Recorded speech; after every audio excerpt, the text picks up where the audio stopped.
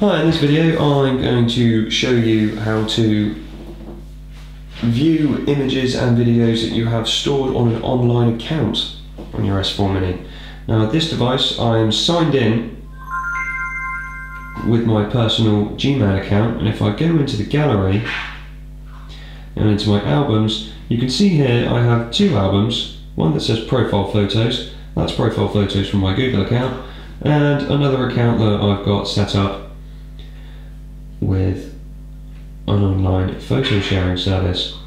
Now because these are linked to my personal Gmail account, when I enter the gallery I can see them. You can see a couple of my profile photos there.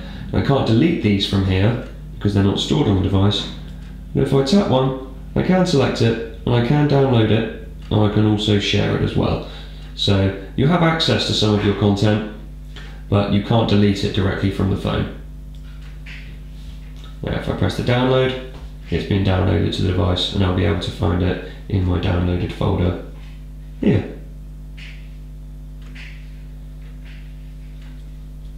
So you view content stored on your online albums.